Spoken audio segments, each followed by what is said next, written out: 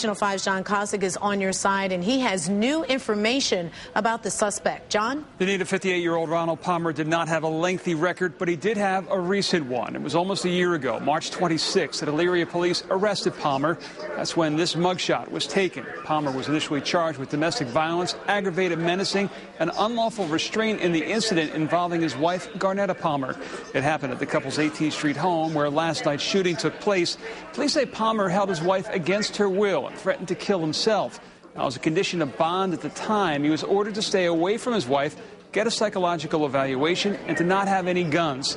He later pleaded no contest to a lesser charge in September and was handed a 30-day suspended sentence. It is not known if Palmer ever followed through on that psychological evaluation. James Kerstetter was not the arresting officer in that incident. Reporting live in the Breaking News Center, John Kosick, News Channel 5. Thank you, John.